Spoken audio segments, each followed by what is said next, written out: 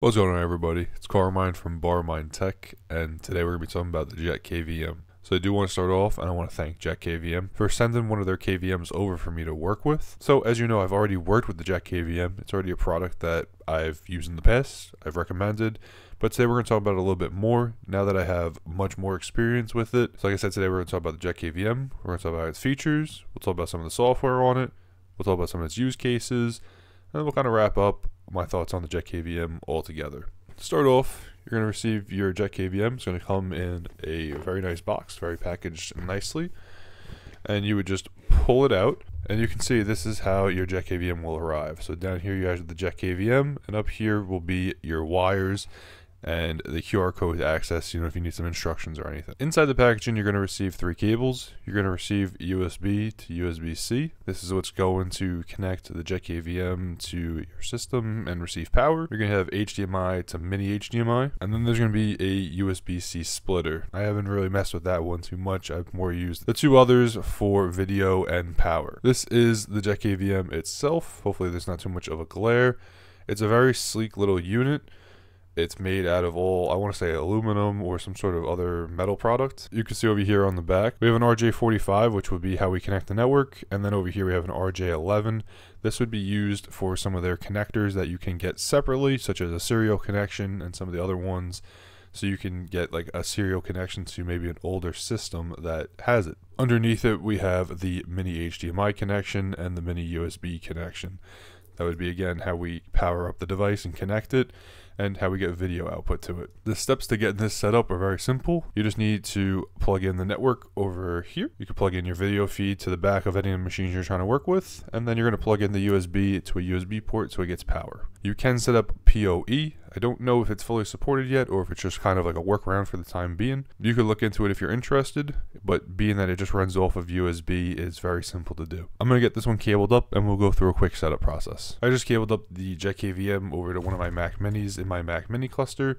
It just came up with an IP. On the actual display that we were just looking at before, it comes up and it tells you the IP address of the actual device, and that's how you would connect to it. So I'm going to open up a browser and we're going to go over to the JetKVM. So mine said it came up at 159, and you can see here's the welcome screen that we get. So we're just going to set this up really quickly.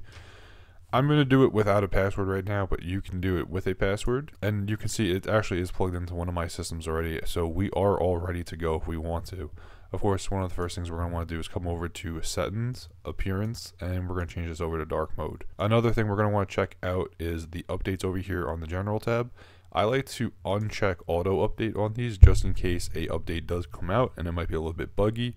And you do need this system for, day-to-day to work. So you can update this over here if you're interested. I'm going to do that later. Other than that, it's pretty straightforward. We have a bare bones access into my machine. So the idea of this is that if the operating system crashes, let's say on this Proxmox host, and I no longer can get a virtual shell through Proxmox, with the JetKVM connected, I have a bare bones computer access to the actual machine instead of having to depend on the operating system to get into it. So it's pretty much like having an SSH session without having to rely on the SSH session to be able to come up. So you can see over here, I'm right in the machine. It helps if I use the right login, but you can see over here, like I'm in my Mac Mini cluster. I can run commands through here, and we could do everything that we might need to do right through this system. I actually had a scenario where the JetKVM came in super handy about a week or so ago, where I got a notification from Uptime Kuma that everything on my main Proxmox server went down, but my host still showed up. I was able to get into it. I was able to do everything, but in the web GUI it showed down. But on my JetKVM, I was able to still be able to get it through console. I determined that the network drivers crashed, and I was able to reboot it straight through the JetKVM instead of having to put a monitor on it or plug a KVM into the back of it, pull it out of my rack, and go through the whole process. This is where having the JetKVM comes in super handy. Some additional features we can get is if you need, you can use a virtual keyboard. You can initiate wake on LAN if it's available in your network. So if you have devices that you need to wake on LAN and they're configured to do that, you can. You can also push virtual media right through the JetKVM. This is similar to other devices that we've talked about, but if you're configuring a new device, let's say a new server, a new computer, whatever it might be, you can actually come over here and you can mount an operating system or a file package that you might need right through here. So like they have some experimental ones.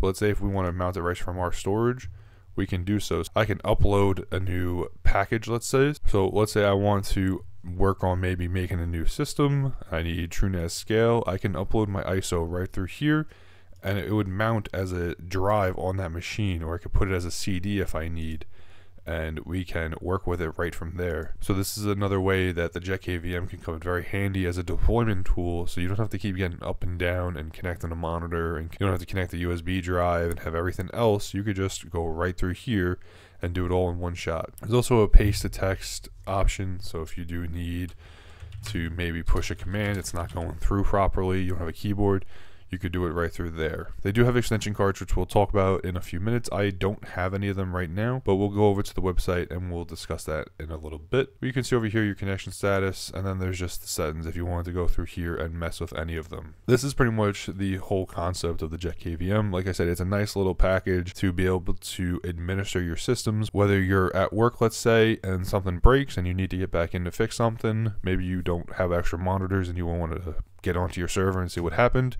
This is just a nice little device that you can plug right in and get some access right to your server, bare bones. If you remember, I did this in the past where I paired this up with the EasyQ switch, and I was able to actually break it out to multiple devices. I'm able to access everything in my rack through this one JetKVM using an EasyQ KVM switch. So you can see I have these macros up here that will switch through the actual switch itself, and I can get access to different devices. So you can see now I'm on Barmine Tech. I can switch over to mini backups, and then I can come over here to my actual mini lab server.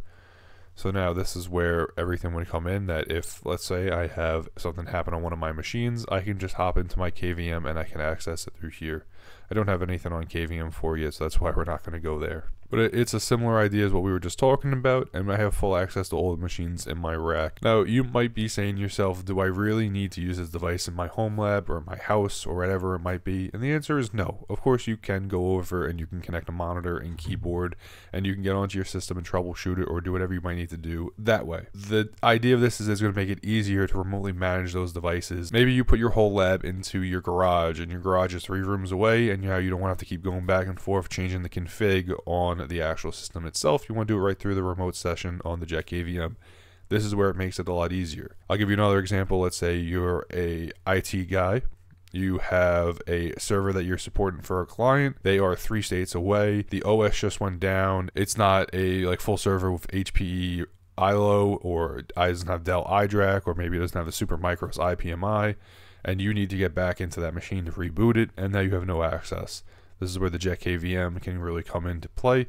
We'll talk a little bit more about the remote connection to it in a few minutes. Maybe you have a whole bunch of equipment, or maybe your job does, and you're going to co-locate it at a data center. You need to remotely manage those machines. Again, this is where the JetKVM will come into play. If we come over to their website, there is some stuff we can see over here. We can get the purchase link, which will bring us to the different options. So over here, we do have the JetKVM, which we can purchase from resellers, and we do have these expansion cards that we were mentioning before. Over here, we have an ATX extension board. These boards are typically used to be able to actually push the power functions and some of the other ATX functions to the machine. So if you need to be able to trigger a reset or a soft reboot, you could do so through here. We have a DC power control extension. Again, this is just going to be a power control board, which would be the add-on to the JetKVM. And then we have the serial cable extension, which will just work with the serial console as an add-on card. But if we come over to documentation, we can come over to the remote access, which we were just kind of hitting on before. So we can enable remote access through the settings, and we can do it through Tailscale and Cloudflare, and they have a bunch of diagrams about it. It's not something that I've done in the past, but we can come over here and you can set up remote access. They also do offer a JetKVM Cloud Security, where you can set up a custom one if you're interested yourself. You could read through the documentation. Of course, I do recommend very much so that if you are going to make this JetKVM accessible over the internet, that you ensure it's locked down and only you're going to be able to access it, or people that need to access it, since it will have direct access to any machine that it is connected to. Remember, security is really important when it comes to stuff like this. You don't want to backdoor your server to everybody in the world by mistake. A big thing about the JetKVM and why it was very popular is the entire software is available on GitHub. It is an open source software. and the community is working actively on it to improve it as they go. If you are a programmer and you are interested, you can come scroll through here and you can contribute to the GitHub if you are interested to the software, and we might be able to see it in one of the future updates. One last thing to talk about, we come back over here to the product page and we can come over here to purchase it from a reseller. We were able to purchase the JetKVM for $89.99, and this is going to be in US dollars. If you are a different currency, it'll probably be a little bit different. We have the availability to get the ATX extension board, looks like about another $20, and if you want the DC power control, it's the same thing. Again, this is from a reseller. I can't speak for them because I haven't worked with a reseller. I originally got mine through the Kickstarter in the beginning, but if you are interested in checking one of these out and getting one for yourself, I'll put a link down below and you can come over here to the JetKVM site and purchase one from one of the resellers as you'd like. So that is the JetKVM. Like I said, I really do enjoy working with this product. I've used a couple of KVMs over the years. This one's been very simple and it works very smoothly every time. I had a couple of hiccups in the past with it, which I believe were resolved through software updates, that the keyboard would kind of like stick and it would just keep typing keys until it errored out. That was really frustrating because I'm trying to configure a server and it just keeps entering whatever key I just pressed 1,000 times. I haven't seen it happen recently, so like I said, I want to say it was resolved by a software update, but these JetKVMs have been working very smoothly for me. Like I said, I had it rack mounted up with my EZQ switch, and it's been working very well to do all the work I need to get done on these servers I have in my rack. The community, being that it's open source and that it's fully available, has been great to continue to further develop it. Like I said, they are working on updates as well as 3D models, so if you are somebody who 3D prints or you have access to one, you can have 3D printed files for racks to hold your JetKVM or to hold your JetKVM in the EZQ switch or whatever you might want to be doing. So you can look online at some of those files and you can do stuff like that. Again, I want to thank JetKVM for sending this device over for me to work with. I really do like this product as a whole, and I would recommend to check one out if you are interested in getting a KVM for your home lab, your network, or whatever you might need it for. I want to thank you all for watching. As always, I'll have links to all the gear in my home lab down below. I'll have a link to the JetKVM site if you want to read up and get one for yourself. I'll have a link to the Discord server down below as well. Again, I want to thank you all for watching. I'll see you in the next video, and as my buddy Don would say, hack till it hurts.